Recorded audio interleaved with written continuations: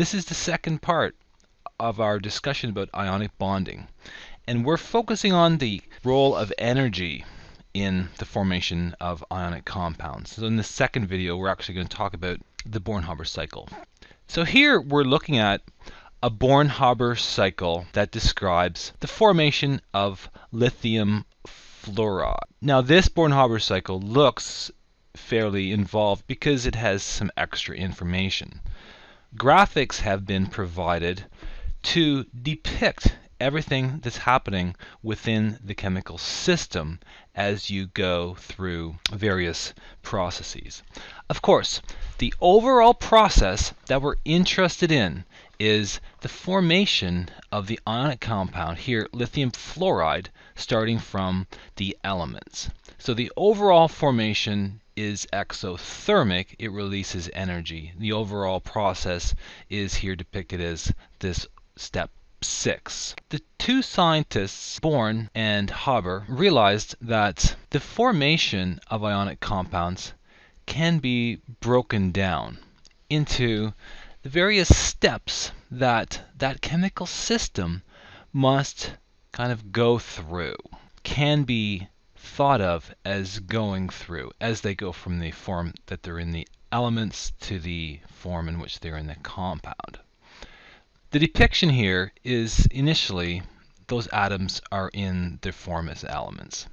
Lithium is in the form of a solid, fluorine is in the form of these diatomic molecules. And in the final state, those atoms are in the form of the lattice.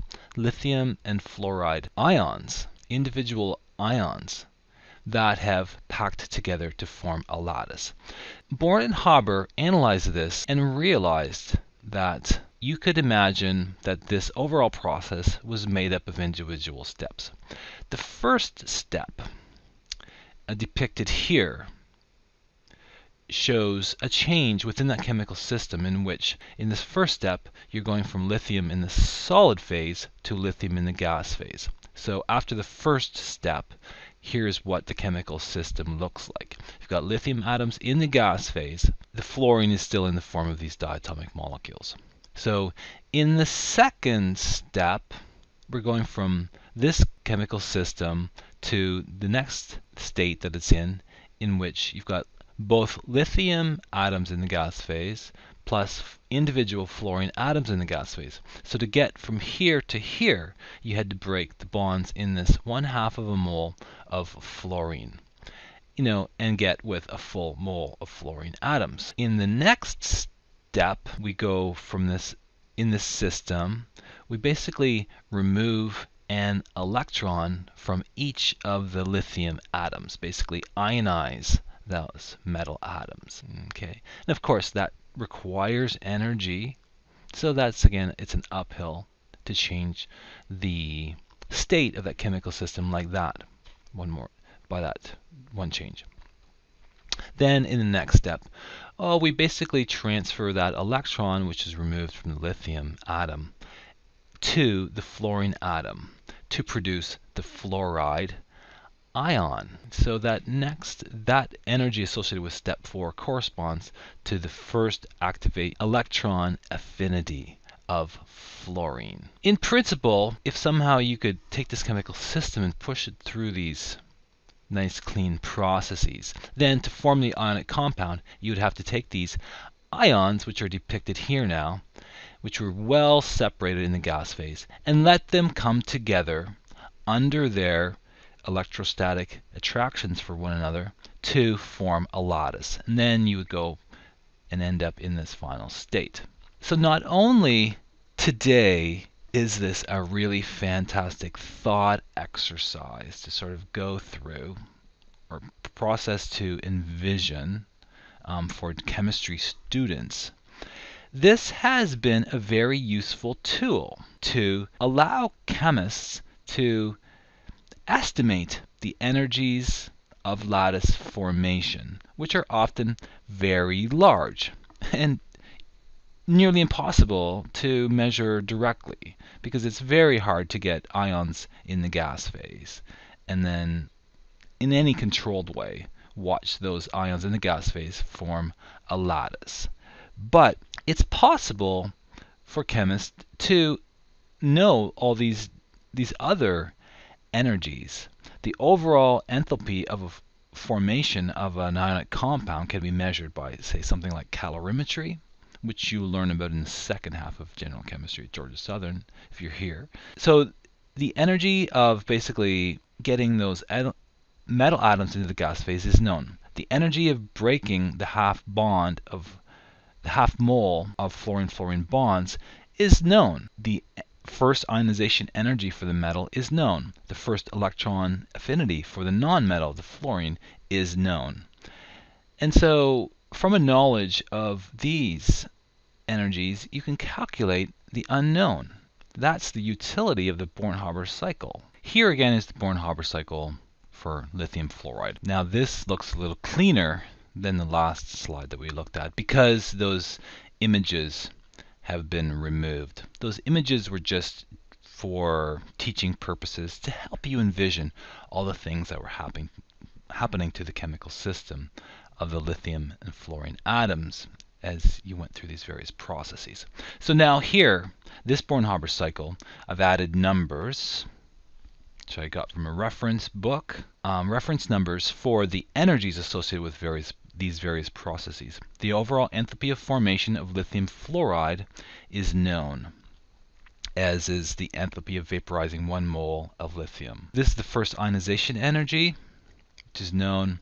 This is the energy that it would require to break half of a mole of fluorine-fluorine bonds. Anyway, all these energies are known, but we can ask a question now from a knowledge of these other energies which are measurable. What is the enthalpy of lattice formation for lithium fluoride, which is very difficult to measure? Can we use the Born-Haber cycle to calculate that? Well, yes. Basically, you can look at this like, this distance up, is the same on both sides. So if we add up these energies, they have to equal to the sum of these energies. You might want to be careful with your signs when you're working with these calculations. Basically, say I've put this electron affinity energy in here as a positive number. But in reality, when that occurs, it releases energy.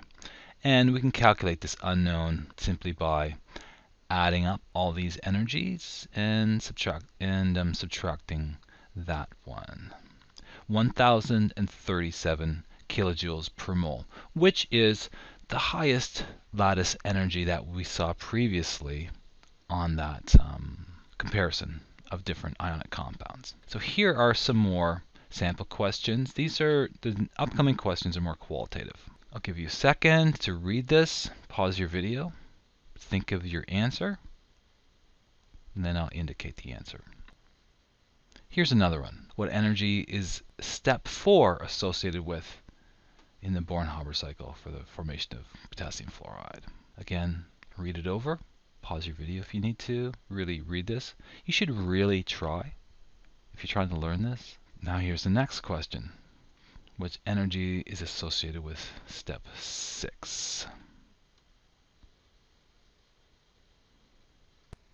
Not all Born-Haber cycles are equally simple. The Born-Haber cycle that you've seen so far in this video is among one of the simplest Born-Haber cycles that there is. But cycles will be more complex, having more steps, if you're dealing with an ionic compound in which the metal ion has a greater than a 1 positive charge. In which case, if there's more than 1 electron removed from the metal, you have to add up the energies associated with the first, second, and or third ionization of the metal. You have to know all those ionization energies, and then they will be appearing as separate steps. And similarly, if you're dealing with an ionic compound in which the non-metal ion has a greater than 1 minus charge, multiple electron affinity steps are needed.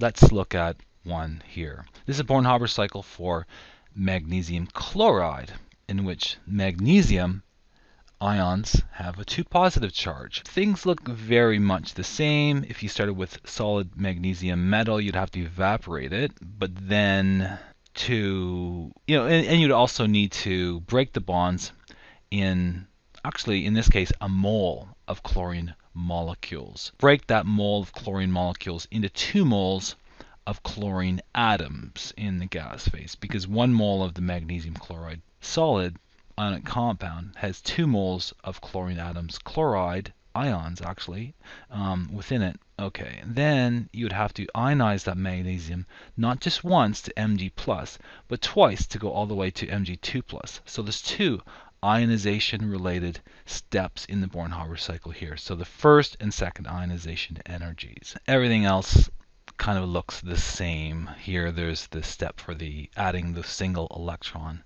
to each chlorine atom within 2 moles of chlorine atoms. So it's a little more complicated. Now let's look at another one. For Na2O, here you've got sodium ions with a 1 positive charge. So there's just 1 ionization step needed for those. But here the oxygens have O2- charge, which if we totally break this down into like the theoretically envisioned Born-Haber cycle, you start with these oxygen atoms and you add 2 electrons to them. In steps though, if you have the stepwise electron affinity energies. So in the first step, you add 1 electron to go from O to O-. Then you add the second electron to go from O- to O2-. You may notice that whereas you get energy out when you add the first electron to oxygen atom in the gas phase, it takes energy to add the second electron to it. The fact that the second electron affinity is positive has a lot to do with the fact that you're starting with an ion that's already negatively charged, and you're trying to add a negatively charged electron to it. So the ion and the electron repel each other. So you kind of have to provide energy to make those two come together and the electrons stick to the oxygen. Although it was endothermic, it took energy to form the O2- ion, you then fortunately get a whole bunch of energy out as the lattice forms. And you have a large lattice energy because of the anions having a 2- charge. Thanks for watching. That brings me to the end of this second video in my discussion of the energetics of ionic compound formation. Thanks for watching. Thanks for learning.